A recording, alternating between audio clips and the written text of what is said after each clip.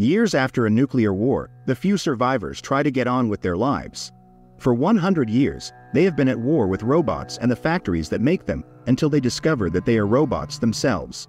A young woman is driving down the highway, listening to political news about world tensions and the impending use of warheads, when looking up, she suddenly sees a missile flying towards the city behind her.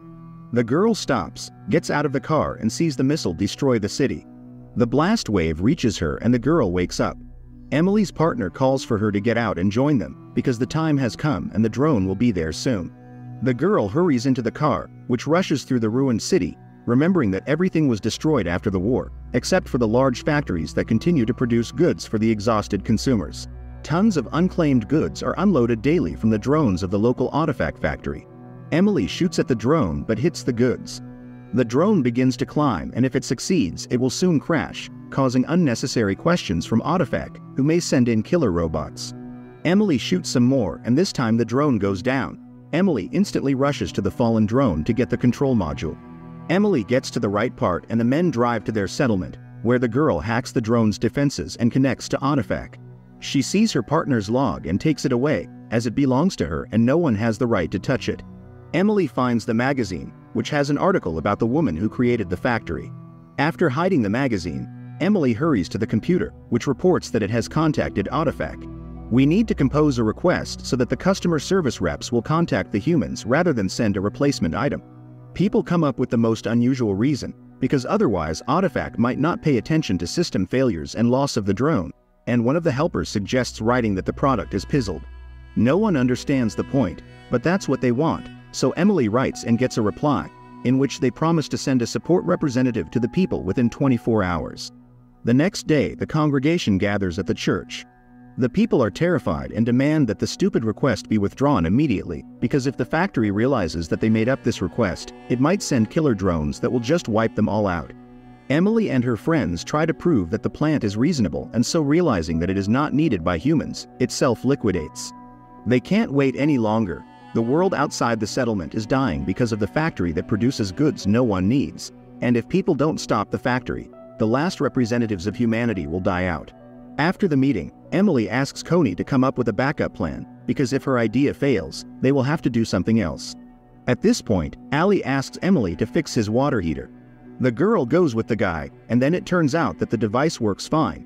It's just that Allie wanted to see his girlfriend, who hides their relationship from the community because she dated Coney in the past. Allie thinks it's wrong, but he loves the girl very much and can't argue with her decisions. At night they lie in bed. The guy suddenly confesses that he thinks he is worthless because he is just a lame librarian. But Emily refutes these words. His books will be very necessary for the future humanity. At this moment, a flying artifact machine lands outside the window. A representative of the factory comes out of the machine, and it turns out to be a robot. Her name is Alice, and she is ready to solve the problems that have arisen. Later, she tells people that she is not human, but she can feel and understand, so she immediately realized that this request is just a way to summon the factory representative, so she needs to know what people really want. She is told that all of the plant's supplies are lying around unopened, simply because there aren't enough people to use them. If Artifact would stop dumping heavy metals and stop polluting the air, people could grow a lot more food. Alice argues that people need the plant, even though Conrad explicitly says that Artifact is harming humanity. Emily realizes that their plan has failed, and they won't be able to shut down the factory that way, and shuts down the robot. She taps into Alice's brain and is horrified. She didn't realize that a simple robot servant was so sophisticated. The people of the settlement are unhappy with this behavior and demand that the robot be released. But Conrad reminds them that they have already dissected Alice. Meanwhile, Emily realizes that in order to carry out reprogramming, she needs to completely open the brain of the artificial intelligence. At this time, Conrad informs that Artifact knows that the war is over and does not want to give up the power, and if they want to survive, they will have to destroy the factory, and for this they have warheads, which they found recently in the ruins. Meanwhile, Emily remembers the rocket again and then sees herself cutting her forehead trying to pull out something under her skin. The girl wakes up. She fixed the robot, but she can't reprogram her. The thing is, this artificial intelligence doesn't just mimic human movement, she thinks, and that's very hard to turn off. At this point, Alice comes to her senses. She realizes that Emily has gone into her programming interface and asks her not to do that, because she is just a servant and is ready and willing to do all her bidding. Emily asks the men to take a walk and speaks to Alice honestly. Her code is too complex. And the plant's confidence that everything can be replaced is wrong. And then Emily informs them that she can't change her code, but she can destroy it and replace it with the brains of a downed drone, so she'll follow orders and take them to the factory. Alice asks her not to do that and promises to take them to Artifact, since they can't damage the factory, but they will definitely die. Emily comes out of the barn and tells her partners that Alice agrees to take them to the factory and will fulfill all their demands. As they pack up to leave, Allie asks Emily to stay, but she asks her to believe that she is the only one who can handle it. The helicopter flies to Artifact and Emily shows how the factory is set up and explains to everyone their task. The girl has made a device that can open all the doors they meet and gives it to the men. She also goes with Alice. Conrad tries to intimidate Alice, but the robot calmly replies. If she wanted to destroy them, they would have crashed into something by now. Ahead is an imposing factory building, from which thousands of delivery robots are flying away, and the pipes are spewing a huge amount of polluted air into the sky.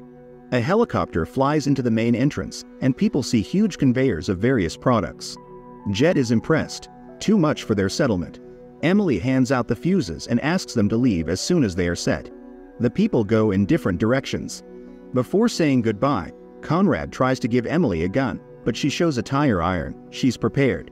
At this time, Jet activates a device. The doors open and a robot appears and cuts off the man's head, and Emily goes to the bottom with Alice, and she wonders why the girl tricked her friends, because artificial intelligence can't be reprogrammed, and Emily says that she didn't want people to realize how similar they really are. Alice says that Artifact took her brain circuitry from the archives and modeled it after Alice Fry, a female employee of the factory. Alice says how she moves and thinks like her too, she's real. Meanwhile, Conrad arrives at the right place and sets up the warheads, but the next minute he hears some noises and snatches his gun. At this time, Emily and Alice arrive at the lower sections of the factory. But it's not a matrix at all, but a repository of some bodies in capsules. Emily tries to see the faces and stopping at one of them, breaks the camera, in front of her a copy of her. The girl is horrified. Artifact wants to replace the humans, but Alice says that Artifact has already replaced the humans and shows the shredded body of Conrad, who turns out to be a robot. The man's head asks Emily to run, but the artificial intelligence knocks the woman out with a stun gun. Emily regains consciousness on a table with wires and sensors. Alice downloads her archives to figure out what went wrong, since she's a pretty advanced model. A model assembled here, like everyone she knew. Humans died out after the war, and then Artifact created consumers and populated hundreds of their copies into multiple settlements. Everyone behaves as intended and consumes the factory's products, but they are out of control for some reason, and Alice figures out what went wrong. But their settlement will be destroyed and repopulated with new specimens. Emily asks to recall the drones, but the artificial intelligence reminds her that it's not people who live there, but products that can be replaced. And then Alice finds an anomaly in Emily's program, which for some reason cannot be corrected, and realizes that it is not a system error, but a virus. And then Emily admits that she created the virus herself and put it in her archive.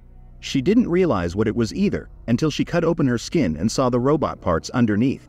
That's when she hid the virus in her own program.